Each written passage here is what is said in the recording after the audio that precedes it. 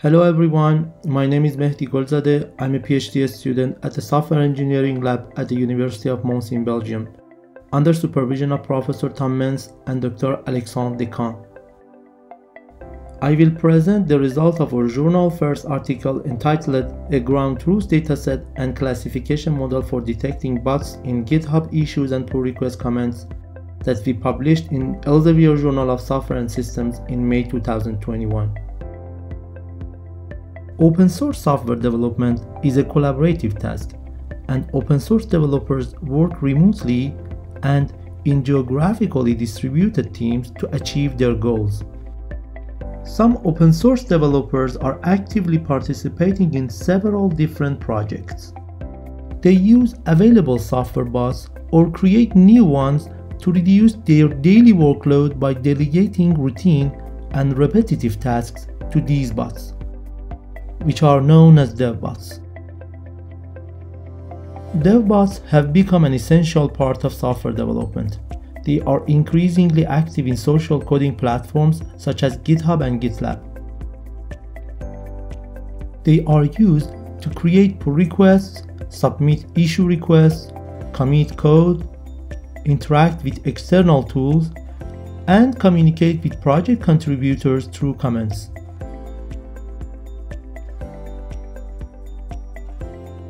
We noticed the prevalence of bots in GitHub activities for the first time while we were carrying out an exploratory empirical analysis on the effect of GitHub commands on the acceptance of pull requests. The analysis revealed that the proportion of pull requests involving bot comments was almost twice as high as pull requests without bot comments.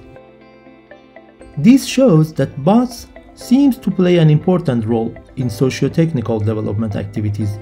As such, it's important to have automated methods to identify such bots and distinguish them from real human contributors. We presented our first results in this direction during the BotC 2020 workshop, and the research published in GSS 2021, on which I report today, can be seen as a significant extension of that work, including a dataset, a classification model, and an open source command line tool for identifying bots in GitHub comments.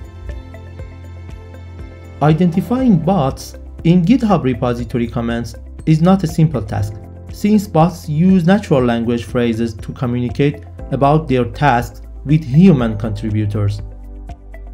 Therefore, we devised a machine learning model to classify whether active accounts in GitHub repositories should be considered a bot or a human, based on some features that can be derived from their comments.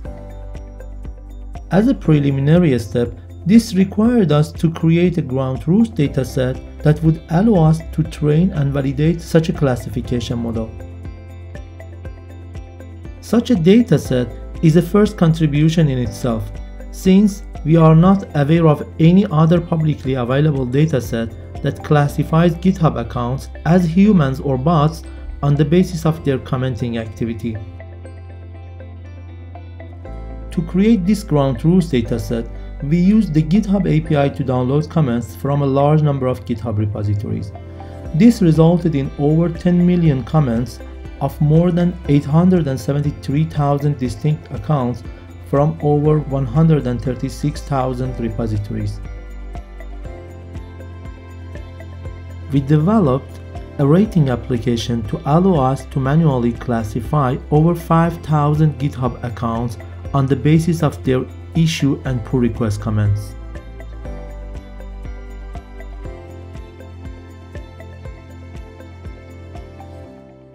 To achieve high inter-rater agreement, we used the following process.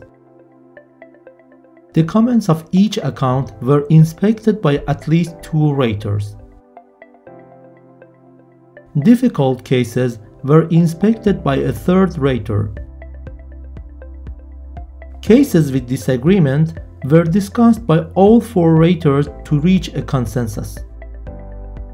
This process led to a manually validated ground truth dataset containing 4,473 distinct human accounts and 527 distinct bot accounts. To create a classification model for distinguishing bots from human accounts on the basis of pull requests and issue comments, we relied on the following features. During the rating process, we noticed that bots tend to produce groups of similar comments and tend to use a specific text pattern in their comments. There, the first feature we used was the number of distinct comment patterns. This required us to compute comment similarity. To do so, we combined the well-known Jaccard and Levenstein distance metrics and used them to create cluster of comments based on the dbScan data clustering algorithm. In this figure, we observe that most humans are along the diagonal line, which indicates that the number of patterns is close to the number of comments, and almost all bots are along the horizontal axis. This means that the number of comment patterns for bots remain stable and low regardless of number of comments. As a second related feature, we used the number of comments. Indeed, an account containing 8 comment patterns out of a total of 10 comments is more likely to be a human compared to an account containing 8 comment patterns out of a total of 100 comments, which is more likely to be a bot. As a third feature, we used the number of empty comments for each account. This feature was motivated by the fact that bots tend to produce informative comments, whereas humans often leave pull requests and issue descriptions empty. A fourth distinguishing feature was the distribution inequality of comments in comment patterns. We observed that comments are less evenly distributed in bot comment patterns than in human comment patterns. We used the Gini coefficient to compute this inequality. The figure shows the difference in the distribution of Gini coefficient for bots and human commenters. Based on these 4 features, we created 5 types of classification models, namely random forest, k-nearest neighbors, support vector classifier, simple decision tree, and logistic regression. We used a 10-fold grid search cross-validation to compare the performance of these classifiers with varying parameters on our ground truth dataset. 60% of the dataset was used for model training and validation, while the remaining 40% were used to evaluate the performance of the selected model. We achieved a very high F1 score of 0.98. For more details, we refer to paper itself as well as to the replication package that we made available on GitHub. In order to use the bot identification model in practice, we developed an open source command line tool in Python. It's called Bodega and can be installed directly from its GitHub repository. Here is an example of how the tool works in practice. In its simplest form, an address to the GitHub repository you wish to analyze and a personal GitHub API key is required. The tool will download all pull requests and issue comments from the specified repository for the specified period of time, which the default value is last 6 months. Then it computes all features required for the classification model, applies the model on the computed features, and reports the classification result. For further details on the tool, we invite you to visit its GitHub repository. Like any research, the presented work has some known limitations that should be addressed in future work.